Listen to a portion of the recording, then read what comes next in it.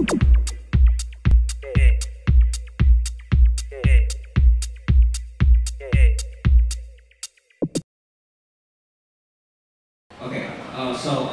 now we are gonna ask maybe from the audience.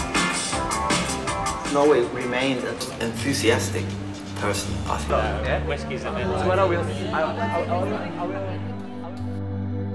There's something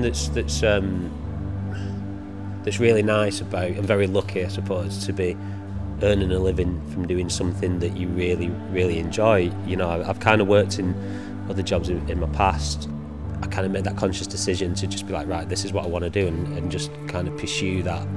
I think the younger versions of myself would quite like that. I sometimes don't think that I've changed that much from when I'm 18, but I suppose I look back and I definitely have.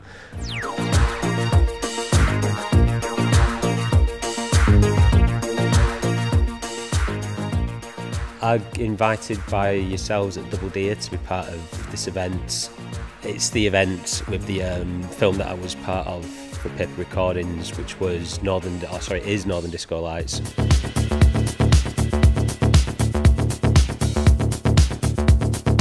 Everybody was fishers or farmers or something. Skateboarding was illegal in Norway till the end of the 80s. We grew up at age in the middle of it.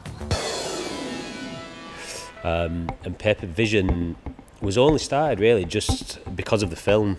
So it's kind of quite cross-pollinating, I suppose, in terms of promo and what's attached to it. But it's the only difference is Paper Vision has been set up to do the film.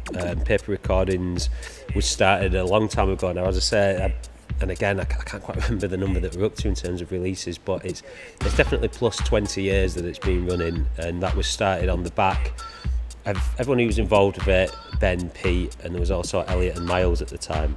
It stopped and it became just a digital label, and by that time it was just Pete and Ben that was involved with it, and then I came on board at that time as well.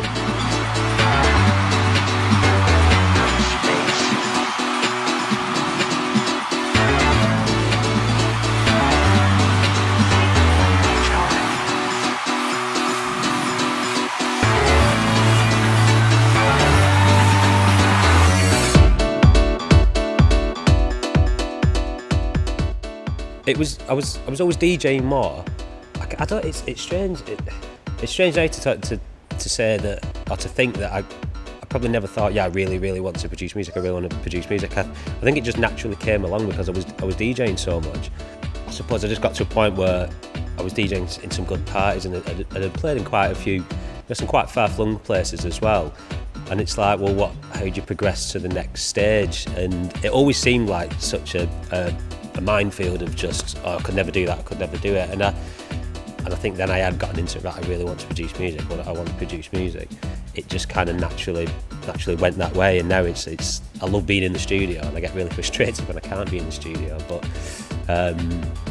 yeah, I mean, I've not got any wishes or desires to say, yeah, I need to record an album, I need to do this, I need to do that. I just kind of take things as and when they come. He drives around at night, living in his fancy car, breaking hearts from left to right. He don't care who you are.